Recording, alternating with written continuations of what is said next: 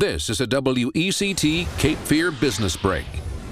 Good morning. I'm Erin Haywood, and I'm here with Gary Hames from Port City Silver and Gold. How are you doing this morning, Gary? I'm great. Fantastic. I know it's the new year. You've got a lot of stuff coming into your store. Really busy. You've got some flatware and some napkin rings. Tell us a little bit about these. Yeah, I brought just a couple of examples just to illustrate the difference between the silver content and the actual amounts that we're able to pay sometimes. Something like a napkin ring, for whatever reason, they're really collectible. A lot of people are into those. A lot of times, even though there's not much silver in them, I'm able to pay more because we're able to sell those for more.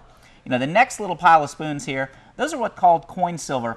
In the 19th century in the South, you know, you could buy silver from New York or Boston or Philadelphia, but a lot of times if you're in, Birmingham, that's a long trip. So there were itinerant silversmiths that would go around in the South and they would melt U.S. coin, 90% U.S. coin, into molds and make people flatware out of it like on the spot instead of having to buy these manufactured spoons.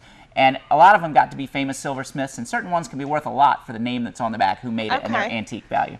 And what about the flatware? I know this is a unique set. Exactly. This is a sort of plain-looking manufactured flatware, and you see this and you're thinking, okay, it's just going to be worth the silver content, which of course it always is. But this particular set, you flip it over, it turns out it's made by Tiffany. So in a case like that, we're able to do a little bit more. And of course, we have the coins. Explain those silver dollars you have. Well, yeah, I brought some Morgan silver dollars in, mostly Morgan silver dollars today, and they were made from 1878 to 1921. We struck silver in the Nevada, the Comstock lode, and they had guys in Congress that got these bills passed. We're going to make all these silver dollars and sell it directly to the government, and some of them are worth just their silver content, but the rare ones could be, they're Morgan silver dollars that are $250,000. Okay, and of course you have your gold, your earrings that might be a little bit more. Yeah, the really yellow ones there are 22 karat gold. Just a point to illustrate, it's not always about the size. The purity is more important. Okay, for more information, visit PortCitySilverandGold.com.